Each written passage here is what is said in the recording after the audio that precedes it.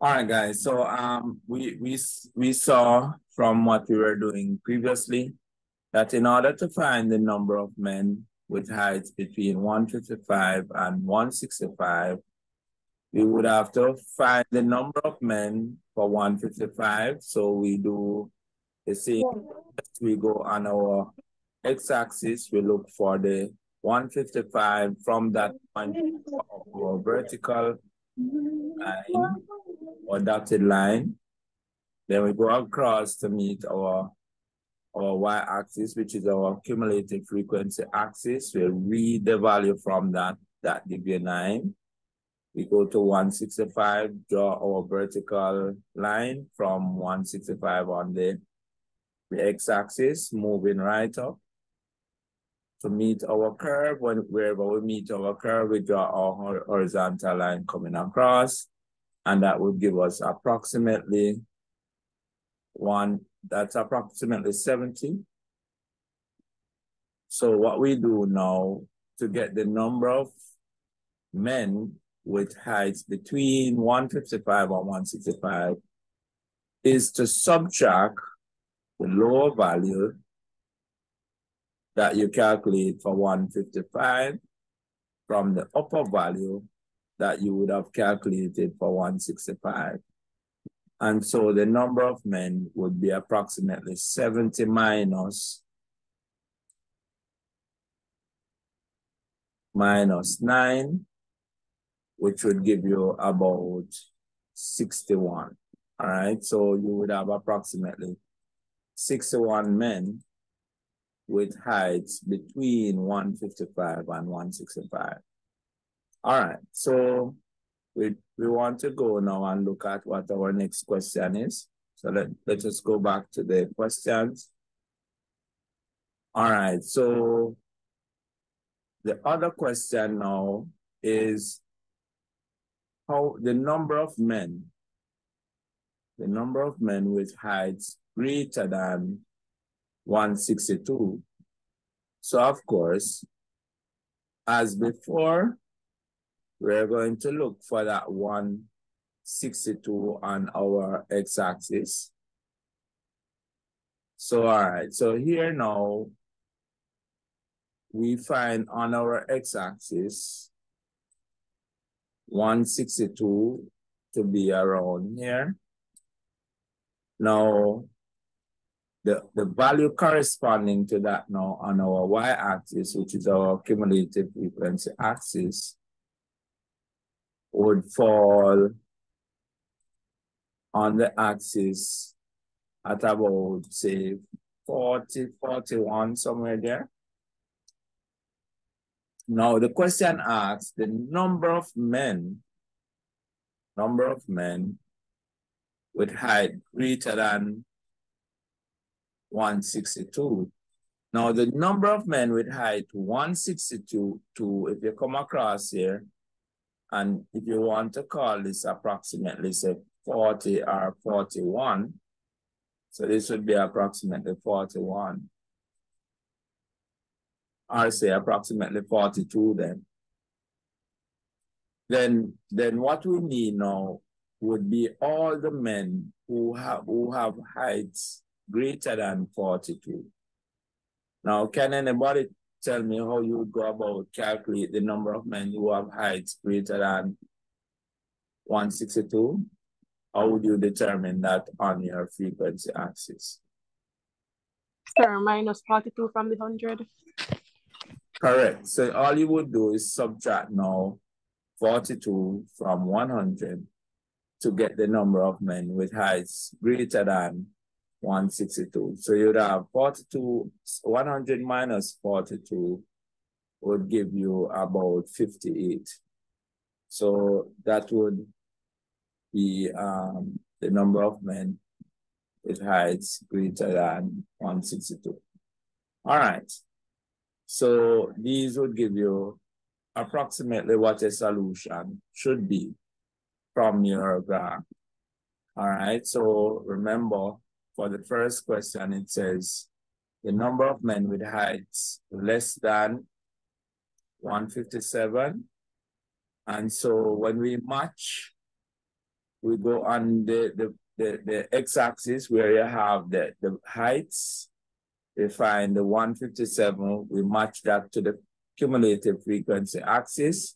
We would have got 15, but we know that 15 would be the number of men with height 157. So we have 15 men with that height. But we didn't want the height of 157. We want heights which are less than 157. So we would have to go at least one below 15, which would be 14 men. The cumulative frequency response now for heights of men between 155 and 165, we see on our x-axis, we would look for 155, we get the value of 9 on our frequency axis. So 155 corresponds to 9. Then we have for the 165, number of men correspond to 165 would be 70. So we simply know to find the number of men between 155 and 165, we subtract the 9 from the 70. So we get 61. So that would be 61 men with height between 155 and 165. And then now for the last one, as we say, we would subtract the number of men for 162 from 100. So 162 give us 42 men, or subtract 42 from 100. So we get 58 men with height greater than 162. All right. So everybody should be good with these. So let me see the hands of those who are confident enough that if you get questions like these on your cumulative frequency curve, you'll be able to calculate them based on the table.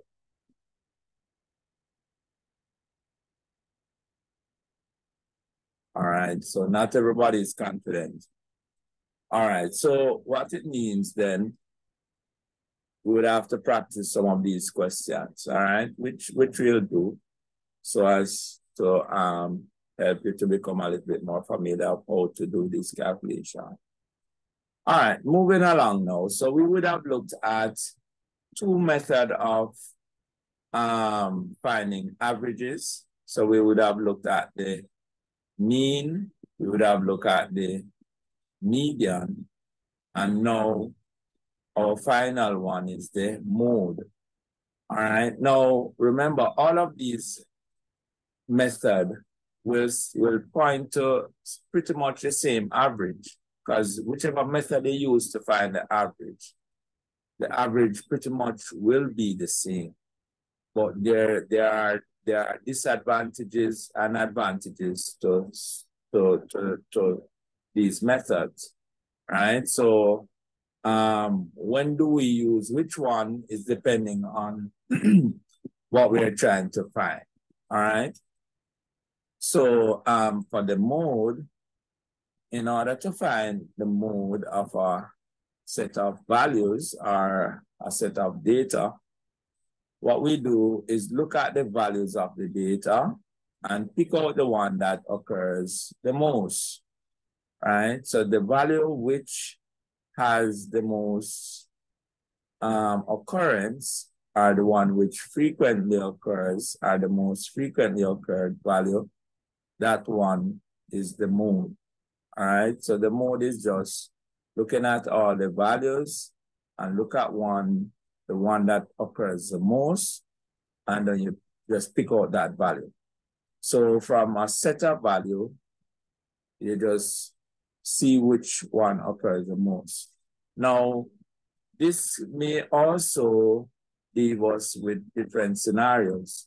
So you may have a scenario where you have one value that occurs the most, but you may have another scenario where you may have two values occurring the most, or you may not have any value occurring more than any other value. So if you have a scenario where there is all the value occurring at the same number of frequency, then in that case, none of the value occur more than any of the other value. So in this case, we don't have any mode. That's second test.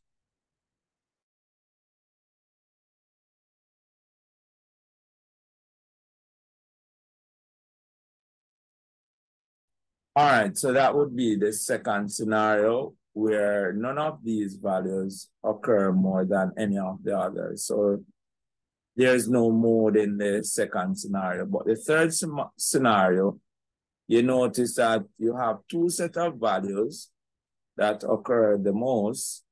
So you would have 6 and 3 having the most occurrence, but they both occur the same number of times. So in this case, we have two values that occur the most. So we have two modes. All right, so that's scenario 3. Now, if you have two modes, then it means that you would have more than one mode. So a set of values which has one mode is called unimodal. A set of values which has two modes is called bimodal. And what would you call a set of values that have many modes? Sir, repeat, please. If you have a set of value that only has one mode, we call it unimodal. A set of values which have two modes, we call it bimodal. What would you call a set of values that have more than two modes?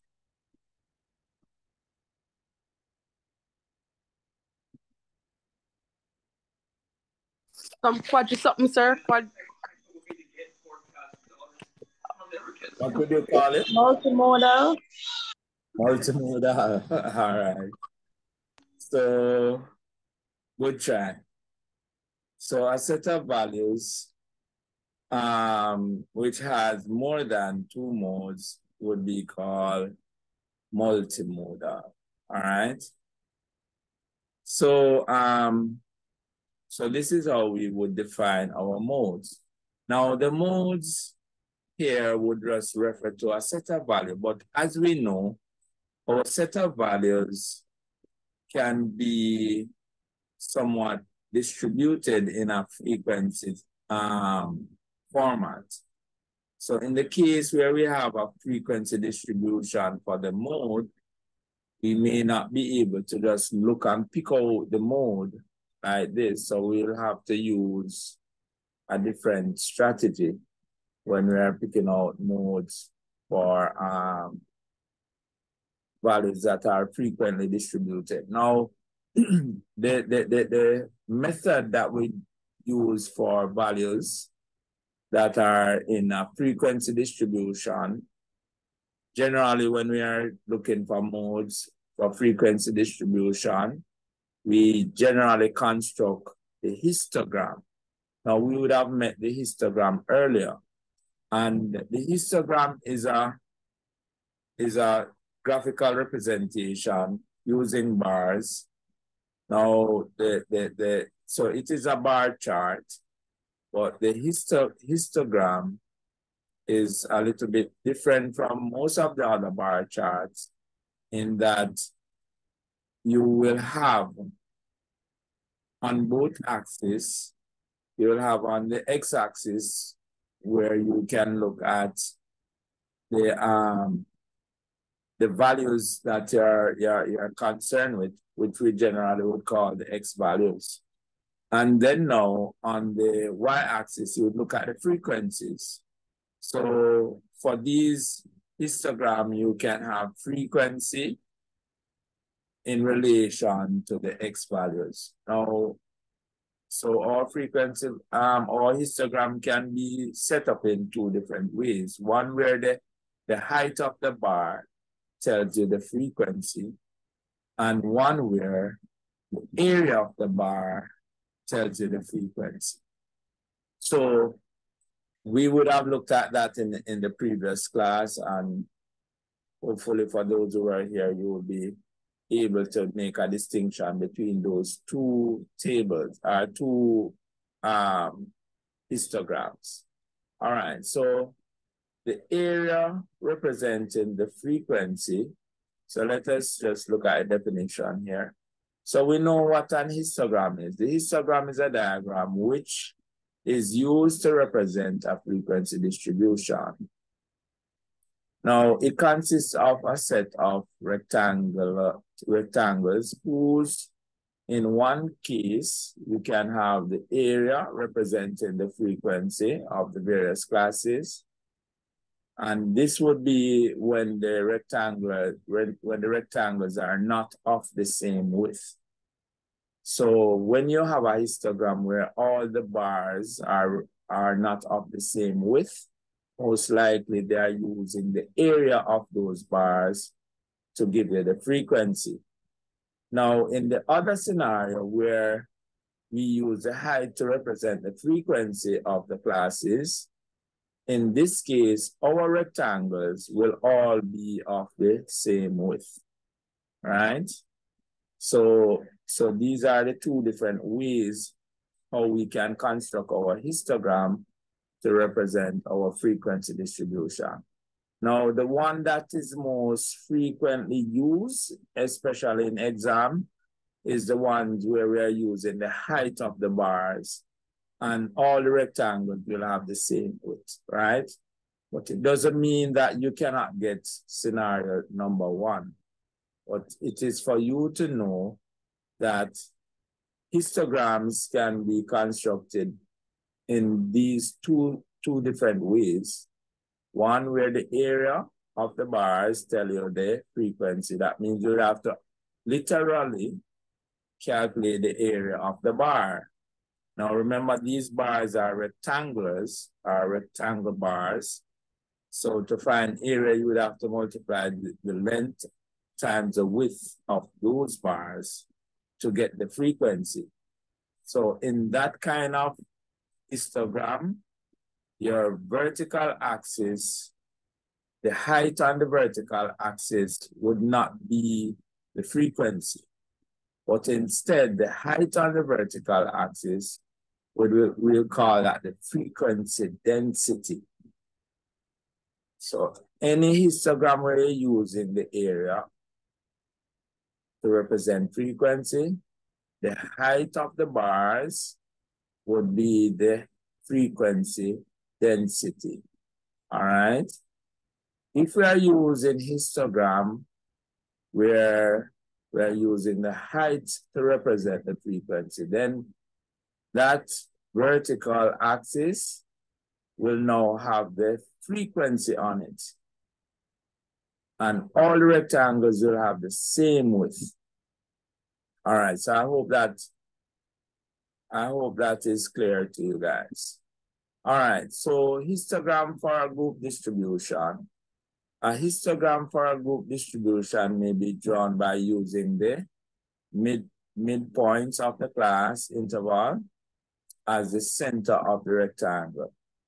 Now, this would be a scenario where we are constructing a histogram using not the class midpoints, but we're using the boundary values. Now, we would have seen just from the previous average of median, we would have seen how the boundary values are placed on our y-axis. So it's the same way we would put our boundary values on our x-axis. So notice that where we have these marks, these are our boundary values. So one boundary value is there, another boundary value here, and another boundary value here. All right, so when we are using the boundary values to construct our histogram, all the bars are going to have the same width, right? And so the class width would give you the width of the bar. Now, so the width of this bar All right, pardon me, guys. Where I circled these things, these are not the actual boundary values that I've circled. The boundary values would be where the rectangle actually starts. So I would have circled the wrong region. So the boundary value would be right here for that first class, right here, between the first and second class, right here, for the between the second and third class, and right here between the third and fourth class, and right here, and so on. All right, so our first boundary value would be 149.5. The same values that we would have used from the previous cumulative frequency curve. So we have 149.5. The other one is 154.5. Now we use the class width, which is, remember, if you know how to calculate the class width, it is the upper boundary minus the lower boundary. So when we subtract the lower boundary from the upper boundary, we get a class width of 5 centimeters. That's how we calculate the class width. Now, the width of the class gives you the base of the rectangle. Remember, when we're talking about base of any geometric shape, the base of any geometric shape has to be the side, or the width of the side. So the base of this shape that I would have constructed would be the side on which it is sitting on. All right, so the side that this box is sitting on would be down here. So this here is the base. All right.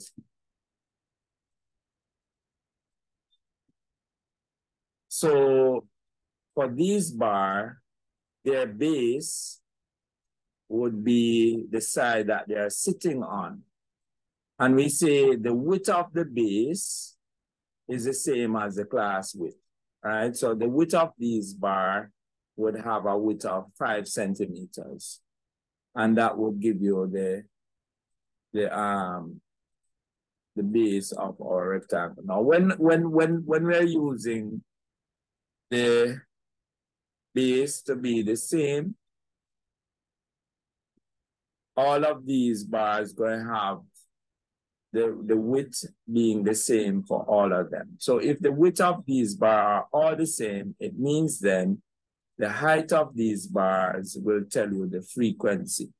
All right, so in this histogram, we're actually using the histogram where all the bars have the same width, and the frequency is determined just by the height. Now, if we want to find the height of the frequency,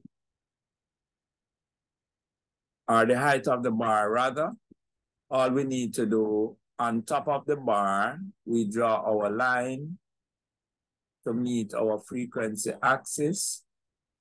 And then now you read the value from the frequency axis. So for this one, if we're given a rough estimate, this would have a frequency of, say, about 8. No, sorry, not 8. Halfway between this would be 10. Well, maybe it's about 8. All right, so let's say halfway between this is 10. So let's say that the height of this bar is about 8. So it would have a frequency of about 8. The height of this bar would be about 15. So that frequency would be 15. So all we are looking at is the height of your histogram given your frequency. All right, so that's how you find the frequency of a histogram where you're using the base. All right, now how do we use this to determine the mode?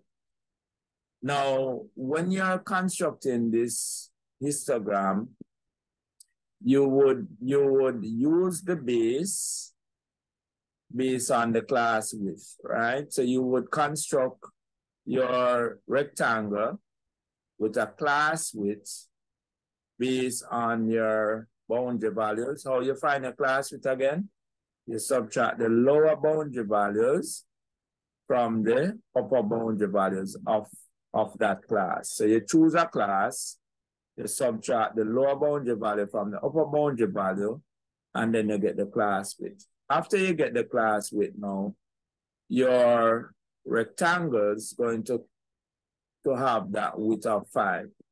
Now, it is easy when you're constructing this. So all you do, you look at the height of these bars. So from that class, and this will be based on your class now.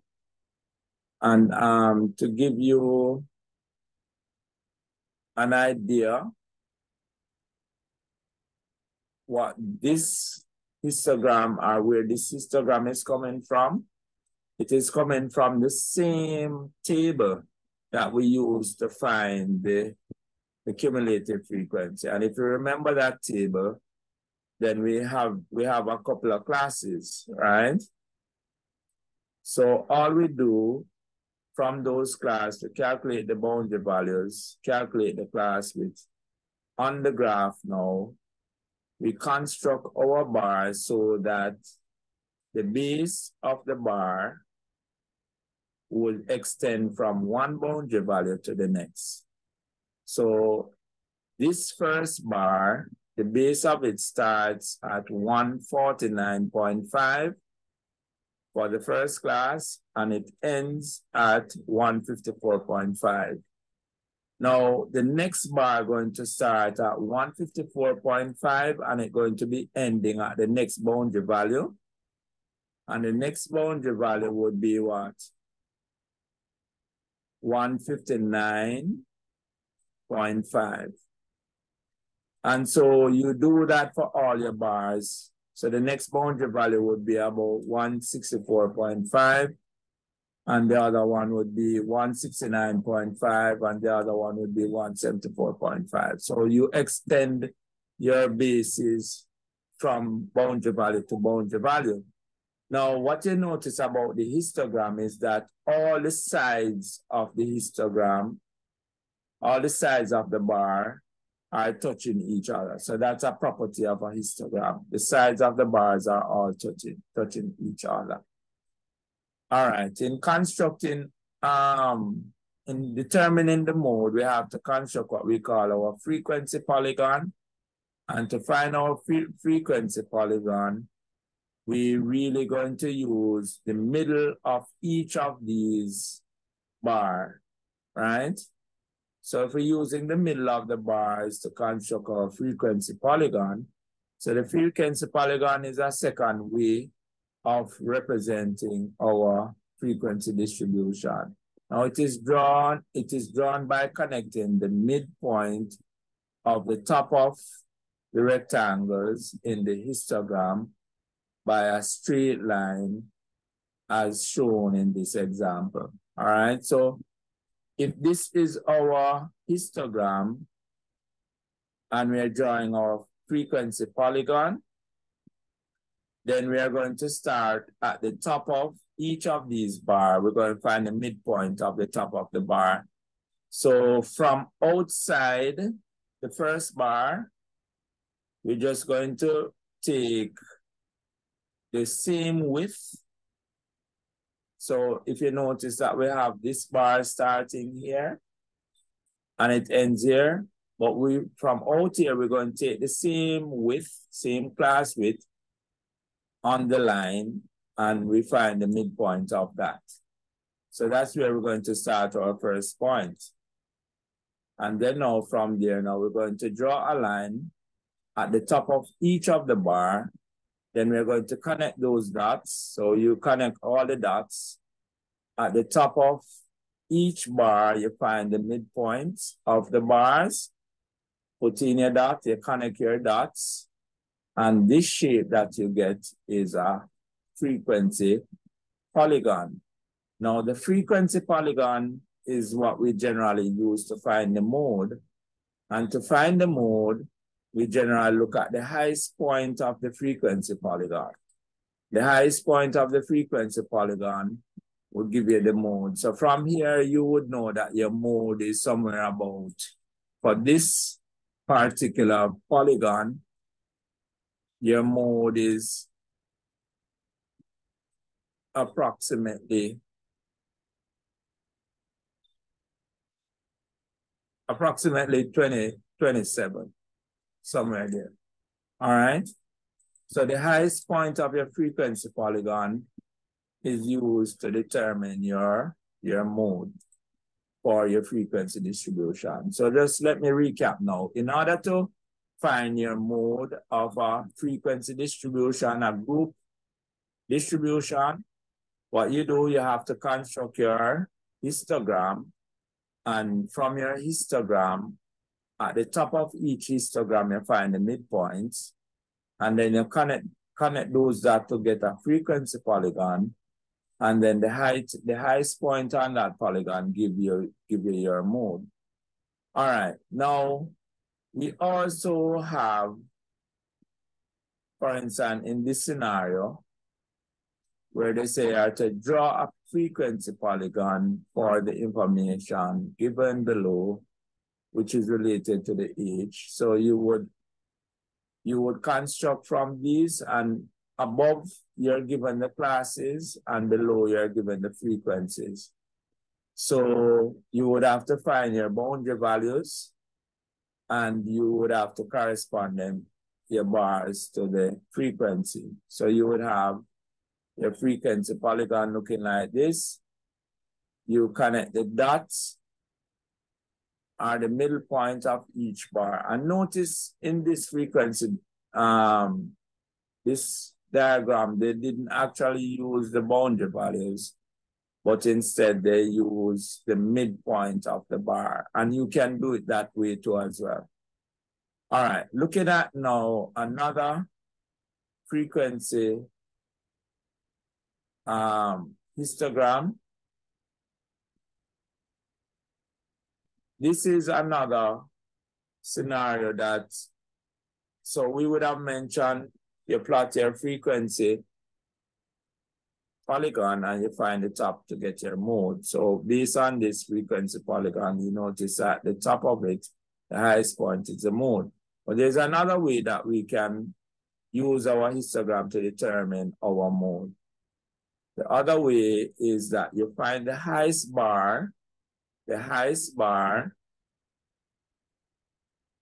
in your histogram. And if you notice what is happening here, you draw a diagonal line from one lower end of that bar to the upper end of this bar, and from the lower end to up here. And then now you draw a vertical line down through here, and wherever that cuts your x-axis, that will give you your mode. All right. So is everybody clear as how we can use our histogram to determine our mode? So we have two ways. One, you plot a frequency polygon, and the highest point on the frequency polygon give you your mode.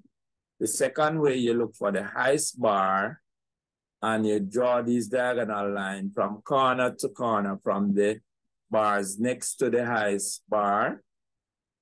And then now you split a line down vertical through the point of where these two lines intersect downwards, and then you read off your value for the mode from your x-axis. Is that clear? Let me see the hands of those who understand what is being said about the mode.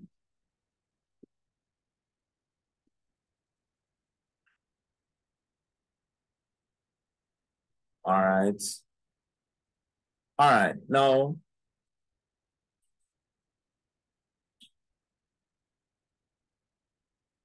all right, guys, so we have a little bit of time remaining. Now, for those who would have came late, Now, I'm going to talk a little bit now about the quiz.